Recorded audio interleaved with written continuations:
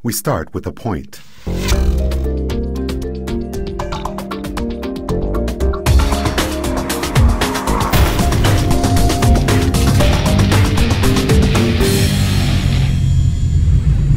Hi everybody and welcome back. This is the Imagining the 10th Dimension video blog, and we're going to be looking at another one of the poll questions from the text version of this blog today. Once again, I always like to give you the reminder, if you go to 10thdimension.com/blog, there's probably some new poll questions running there right now that you could express your opinion on. Poll 83 went like this.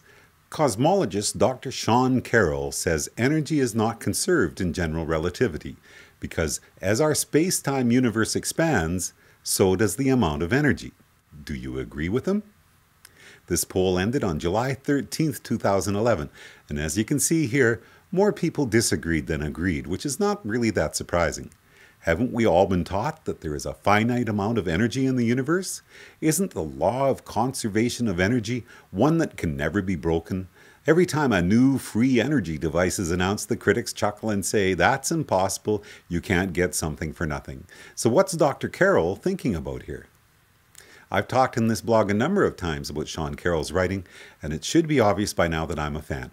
His blog on the Discover magazine website is called Cosmic Variance, and if you go there right now, I'm sure you'll find some new entries with some nourishing food for thought. My poll question relates to an entry of his from 2010 called Energy is Not Conserved, and I invite you to follow the link I'm showing you here and read the entire piece. Here's a couple of paragraphs to whet your appetite. It's clear that cosmologists have not done a very good job of spreading the word about something that's been well understood since at least the 1920s. Energy is not conserved in general relativity. The point is pretty simple. Back when you thought energy was conserved, there was a reason why you thought that, namely, time translation invariance, a fancy way of saying the background on which particles and forces evolve, as well as the dynamical rules governing their motions, are fixed, not changing with time. But in general relativity, that's simply no longer true. Einstein tells us that space and time are dynamical, and in particular that they can evolve with time. When the space through which particles move is changing, the total energy of those particles is not conserved. There's much more to his entry than that, but reading these words is what prompted me to create the poll question we're looking at here today. If you're in the camp who disagrees, please read the whole entry and see if Dr. Carroll changes your mind about this fundamental question on the nature of our reality.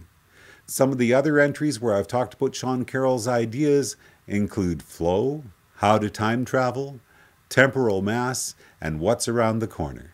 You might also recognize him from his appearances on the excellent documentary series Through the Wormhole with Morgan Freeman, which if you haven't had a chance to watch it, I would highly recommend. Over the next few months, we're going to talk about some of the ideas raised in that series, starting with an entry called Imagining the Second Dimension. Till then, enjoy the journey.